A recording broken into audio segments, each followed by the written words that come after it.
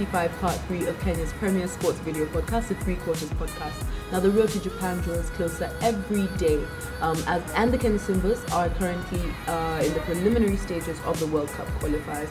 Rally behind them, jump onto the hashtag Road to Japan. Let's keep at it, let's not stop. They really need our support. As you know, they are the superstars of rugby in Kenya. I'm Domino Duffield. This is Nyashi, official noisemaker. I'm Jerry Goose, Kenyana. All right, now in part 3, as you know, we move on to other sports. So we'll start off with athletics. Now, what do you think happens when things like politics, in terms of squad selection, start at camp even before you get to the World Championships? Man, we saw this in rugby. And you could see what happened. What happened, we ended up not qualifying for the Rugby World Cup back in 2015 because of interference in the squad selection. Now that this is happening, we're hearing in the news that a guy who like Michael Saruni, 800 meters, he was part of the squad that even qualified the third best time during the qualifying rounds, is being axed from the squad without any explanation. And he had to hear this on the news, not even called, no courtesy, to just tell him, hey, yo, you didn't make it. Yeah. So it's really sad, and it messes the team at large, because there's some chemistry. If you're in the teammate and you know that this is the guy I'm going to work with, you have some strategies that have already been set in place. The World Championships are about to start in a few days. Why do this now? True. And just Tungusa's last point, the World Championships are starting on 4th of August. Kenya are the defending world champions in the World Championships. You still haven't selected your squad? Come on, man. I mean, it's a joke. And Athletics Kenya, unfortunately, is one of these institutions or the government bodies in Kenya that has been dogged with politics over the years. Yeah. Athletics Kenya and Kenya Football Federation, FKF nowadays. Those are the two institutions that have been dogged with politics in Kenya. And we are seeing what's happening. To be honest, if we actually have a good performance in London, it's going to be purely up to the boys, or the team rather, in general. It's going to be not the boys. It's going to be up to the team in general. But it's just not right that you have in politics, and squad has not been selected with a few days to the World Championships. Well, best of luck to everyone who is selected. Yeah. Whether it's fair or not fair, we still want Kenya to do well. Yeah, now, moving on to N.B.A. Where there's been a couple of trades. What trades what would you say are the highlights in terms of which ones are to note? I think the one that stands out is Derrick Rose moving to Cleveland Cavaliers. Yeah, joining the team up now with LeBron, James and Kyrie Irving. Not that bad, but that guy's his injuries just too many. Can only hope that he can up the game. As a backup point guard, not a bad guy. Not bad. I mean, there's nothing this guy did in New York. There's nothing Derrick Rose did in New York. 2008 first draft pick, 2011 N.B.A. MVP, league MVP. But of course, the injuries have really messed his career. He's moving to Cleveland. Does he do anything to Cleveland? I don't think he's going to add anything to Cleveland, to be honest. But it's already been done. The shocking thing is that he's only being paid $2 million for 1 year. For us, but we just have to wait and see when the league starts how that trade is going to work out for Cleveland. All right, now on to Formula One. We had the Hungarian Grand Prix last Sunday. Take us through that, Gus. Hungarian Grand Prix. Number one, okay, let me just give you the log. Who finished where? Sebastian Vettel won it, followed by his teammate Kimi Raikkonen coming in second, then Valtteri Bottas, the fast Mercedes, coming in third, leaving Sebastian Vettel still on top, now 11 points off, Hamilton 11 points off him. We were talking earlier, and you were telling me about the discussion that was happening in Mercedes between Valtteri Bottas and Hamilton. Yeah. What exactly was it? Bottas was actually lead. He was ahead of Hamilton. But Hamilton was really driving quite fast. He was having a good race. So the team instructions were to Bottas to let Hamilton pass and try and catch up to Kimi Raikkonen and see if he can overtake him. In 10 laps though. You're still to do it in 10 laps. They'll give you the time frame. If in 10 laps you haven't, then let Bottas overtake you and take the third spot. It's a good team spirit, if I may say so. If they can have that, It shows some chemistry. But then it wouldn't have happened with Nico. That's what I was going to say. That's what I was going to say. Happened. And, when you listen to the mics, when they play the sounds, when I think there's a lot of cussing that goes on in between the two, amongst the two of them. Yeah. Okay. So, yeah. I mean, I was going to say, it reminded me of the bastard between Nico Rosberg and Lewis Hamilton a few seasons back. That's why I just wanted to confirm about what was happening. All right, now back to N.B.A. for our bonus topic.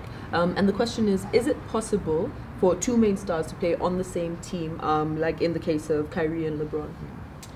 Wow. It is possible. I believe it is possible. But it boils down to the chemistry that happens between the two of them. If you can have some good rapport between the two of them, let's say recently when Kevin Durant moved to Golden State Warriors, you knew that Stephen Curry is a franchise player, if I may say so. But he took a step back to allow KD to be the show up. Yeah. And what did happen? What happened for them? They won the championship. So I think it is very possible. It's a matter of getting it right amongst the two players, and then all will be all. I mean, tandems have been there, duos have been there, trios have been there ever since you can think about it. Yeah. Michael Jordan, Scottie Pippen, John Stockton, Karl Malone. Yeah. You had Shaq and Kobe, which by the way ended badly. Can they play? Yes, I think they can coexist, but it's always about ego. One player has to realize that, okay, fine, there's the franchise player. In this case, franchise player is LeBron James, and Kyrie Irving has to be willing to step back and let LeBron James, okay, be the franchise player. But I mean, Kyrie Irving is a better clutch shooter than LeBron is. So there are days that the team is going to need Kyrie to actually most days. The reason why they won last year's championship to me is because Kyrie Irving played ball, for lack of a better word. This year is because he didn't show up. So I think they can exist, but in this case, of course, there's an issue when Kyrie Irving was drafted by Cleveland Cavaliers. He had been told he was going to be a franchise player. What happens 2 years later? LeBron James comes back from Miami Heat, and he becomes a franchise player. I mean, it's LeBron James, so at the end of the day, he's going to be a franchise player. I think Kyrie, sometimes it's good to shelve your ego and think about the greater picture. I think they're a very good tandem. I think in the last 6-7 years, there hasn't been a better tandem than these guys, but it might break up because of what's happening. And I just think that Kyrie Irving should sit down and shelve his ego and support LeBron James. But also there's a question about time. I mean, he's 25, 26 years old, so he wants to be a superstar. So we just have to wait and see how that pans out. But tandems do exist. I think Kyrie Irving should be looking at the Shaquille O'Neal. I almost said Shaquille Bryant. Shaquille O'Neal and Kobe Bryant situation. Kobe Bryant has been vocal and said that he wishes that they stayed together with Shaquille O'Neal. They would have won more championships. His ego came into play, and we know how that ended. So I think Kyrie Irving should be thinking about that. They say Kyrie Irving and Kobe Bryant are very close. And maybe he's the one who's triggering it. I don't think so. But he should be thinking about, look, just take a step back, let the guy be the franchise player and win more championships. There's no doubt he's a great player. Sometimes you just have to play Robbie, I guess. Now, you've mentioned a